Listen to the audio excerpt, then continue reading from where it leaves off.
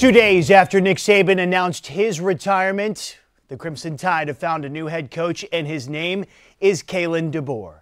Greg Byrne making the news official with this tweet of white smoke rising from where else, but only in Alabama fashion, Archibald's Barbecue. Good evening, I'm Stephen Quinn.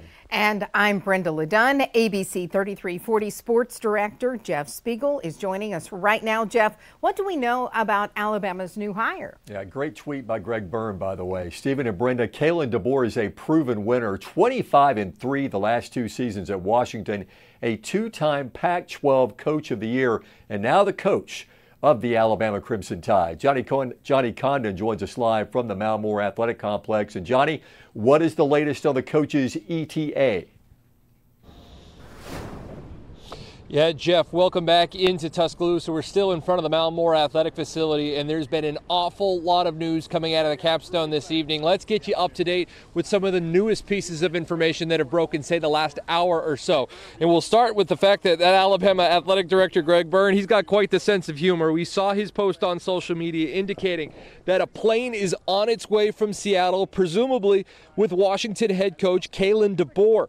We have a crew en route to the Tuscaloosa airport right now. We also have confirmed a report from ESPN's Chris Lowe that a team meeting has been called for 9 p.m. tonight. And again, we're going to have live pictures of DeBoer as he steps off the plane in Tuscaloosa, and then he's coming here inside the Malmore Athletic Facility where he will meet with his new team. And again, we're going to have all the coverage all night long on a very busy day as Washington's Kalen DeBoer is en route to Tuscaloosa to become the next head coach of the Alabama Crimson Tide. But for now, in Tuscaloosa, I'm Johnny Condon, ABC 3340 Sports.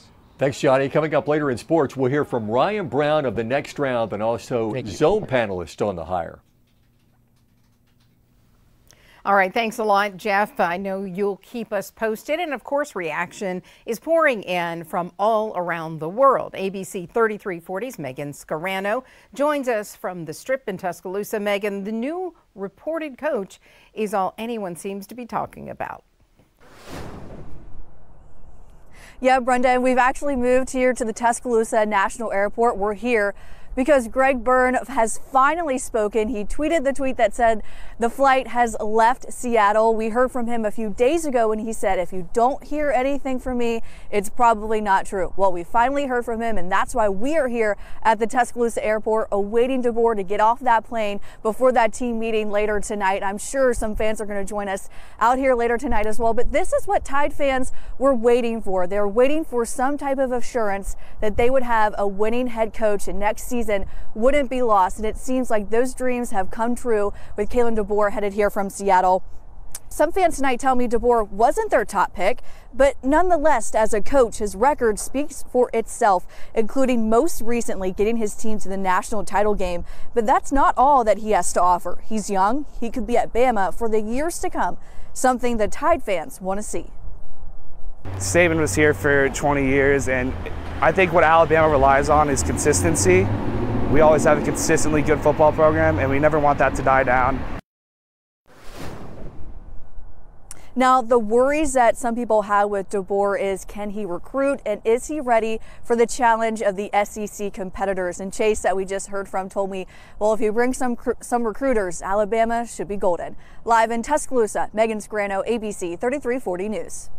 And we want to hear from you. Do you think that Kalen DeBoer is the right person for the head coaching job at Alabama to replace Nick Saban? That poll question is live right now on our website, abc3340.com.